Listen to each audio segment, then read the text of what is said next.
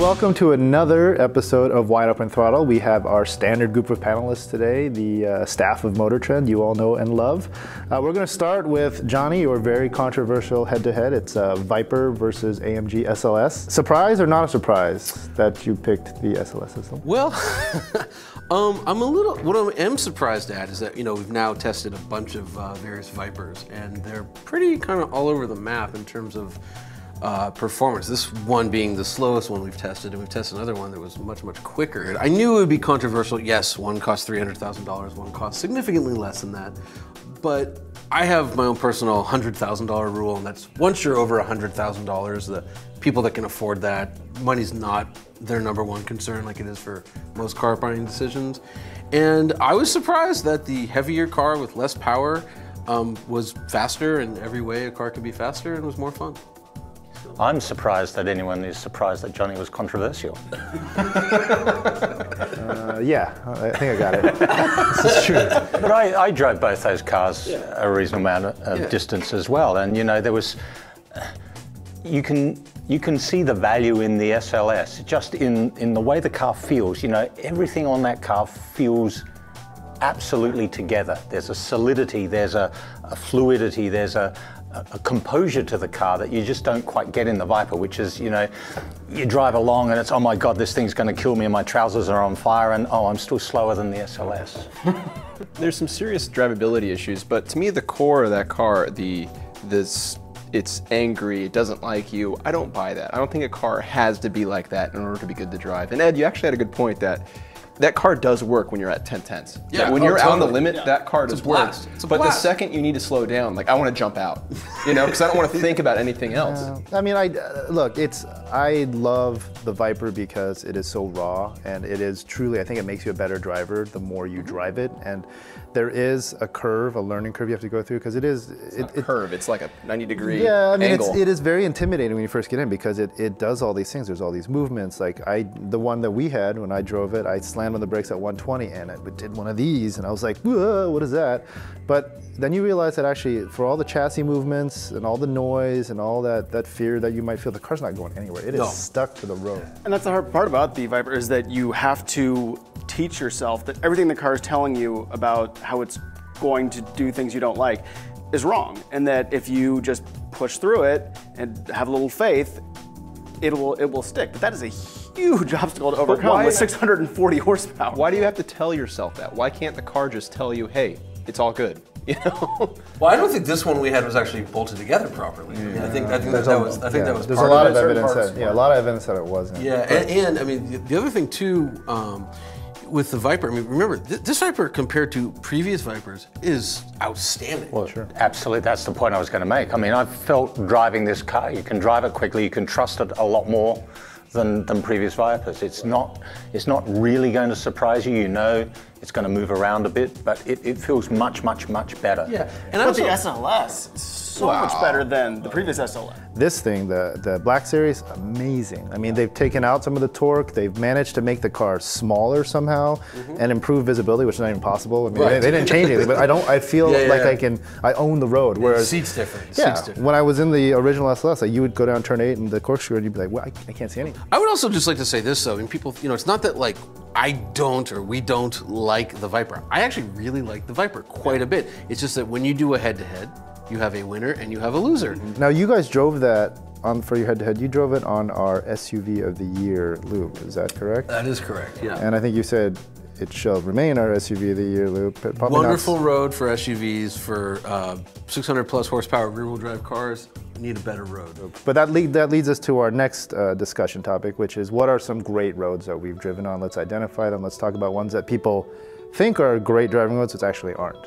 Well, I've got two favorites, and I'm pretty sure they'll be shared amongst the group. Angeles Crest, just above LA, and Highway 33 through Ojai, which goes on forever, has no traffic on it. 33. Is beautiful. 33. Might be one of the best roads in the world. 33 is incredible, because the problem with Angeles Crest is everyone knows about it, and it's always filled with motorcycles, and it's not a fast road.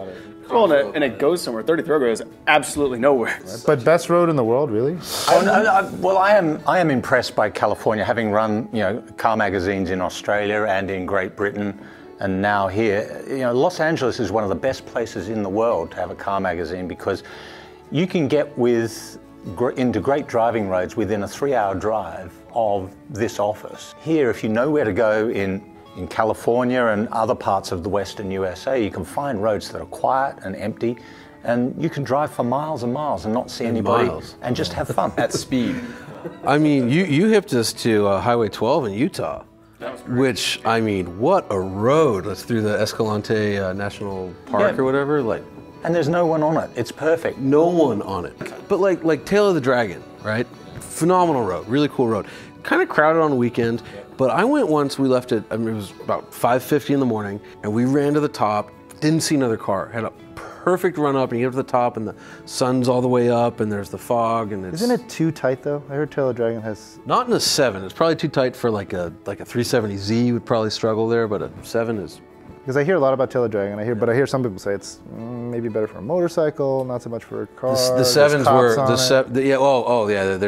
what they do is they totally leave you alone until a motorcycle goes into a tree, and then they just give everyone tickets. The Trans-Fagarasan Pass in Romania, which we drove before Top Gear found it, and you know, it's just a spectacular road that just winds and winds and winds. You get up the top, and there's shops, and you know, just by the side of the road you can get some food to eat, and then you come back the other side through a forest. You know, we're men of this world. We travel a lot. We do a lot of launches everywhere. What are these roads around the rest of the world? I know that, you know, the Route Napoleon, very favored by a lot of manufacturers. Fantastic road. But I like the Autobahn. I've got to go to the Autobahn once a year. And 2 years ago, Justin Bell and I had a Corvette ZR1 driving it down from London down to Munich.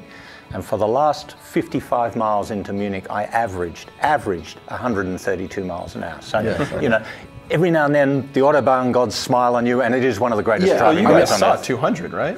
Oh, we did several runs to 200 miles an hour on the Autobahn. You just got to pick your time. Well, I'm curious, what do you guys think makes a great driving road? You know, this is going to sound horrible and very selfish, but no traffic. Like hell is other cars.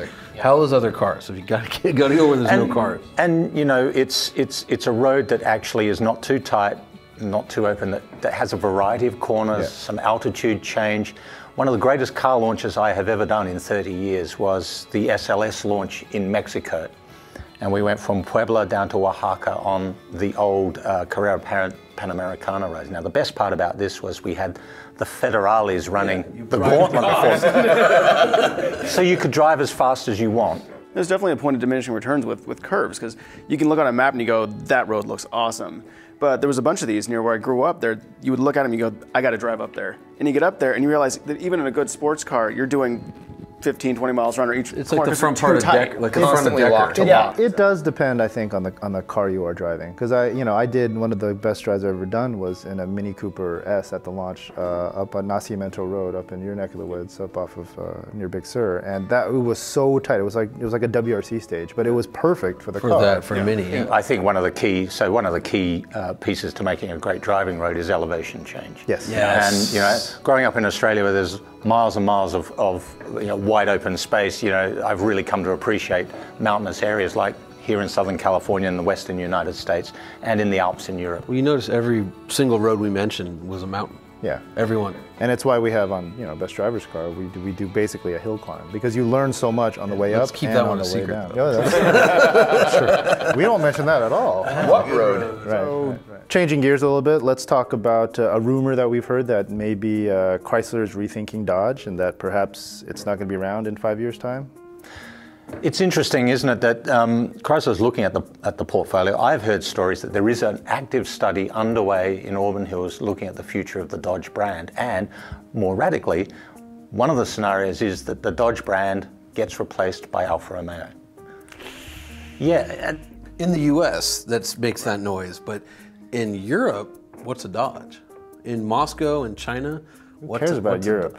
This is America. Good point. This is America. Good point. But Russia and China and India, where that's going to become the world car market pretty soon. But does Alfa have a better name? I mean, well, that's an interesting question. You know, the last time an Alfa Romeo ever pricked the pop culture psyche in America, Dustin Hoffman was straight out of acting school. So, you know, there is no memory of what Alfa Romeo is, what it stands for. And in recent years, that's probably a good thing. Back in the early 60s, Alfa was basically like BMW. It was the affordable, lightweight, sporty, you know, sedans and coupes and sports cars. They know Alfa Romeo has some value. Ferdinand Piëch has twice tried to buy Alfa Romeo from Fiat Chrysler, and that alone has made them think, well, maybe there is something to this brand. But they've got to figure out what it is, and then how does it work with Dodge on a global basis. So you could see maybe the logic working like this. Fiat is our mass market, low-end brand, particularly in Europe. And at the other end, Chrysler is near premium. And I know there's a lot of work to be done on that. A whole nother episode. It's a whole nother episode. In the middle, maybe Alfa Romeo can be positioned as a global sporty brand, which leaves Dodge as what? Isn't everybody forgetting that like the red-blooded Americans will never ever let that happen? The Dodge name going away like that. I mean, they still face a huge problem. They weren't going to let Pontiac go. Pontiac, Oldsmobile, Plymouth, you know, Saturn. I mean, you still have Dodge Ram truck guys calling them Dodge Rams. Yeah, but they're not. They're Rams. Yeah, but that was the rival. I mean, in racing and everything. I mean, Plymouth, you know, raced, you know, a bit in there too. But like, it was Dodge, Ford, Chevy. Where that was the American three. Like and AMC, they're the four. You know, I mean, like the world changes. How about now? I mean, I guess mentioned Alfa Romeo needs to find what it stands for, but what does Dodge stand for right now? I think they are really thinking about what Dodge could and should be. I agree with you. I think, you know, that's a ballsy decision. So, you know, I suspect what might happen is that you might end up with Dodge becoming this rump niche brand that really only is an American-only brand, only a handful of cars, and maybe to keep the dealers happy, they start selling all the Alfa stuff as well. But wouldn't Ram also be an America-only brand? And it is an America. Yeah, but that's what I'm saying. So why would you introduce that as a brand if you're gonna also keep Dodge? And I agree. I think Dodge. And I would say, why would you choose SRT? Why wouldn't you just turn Dodge into the performance brand, and why start SRT? I totally agree with that too. SRT is now one car. Because they're probably going to kill Dodge. Well, okay, let's go with that. You flip it around and say, okay, they might be getting rid of them. If they were to keep them, what would you do with Dodge?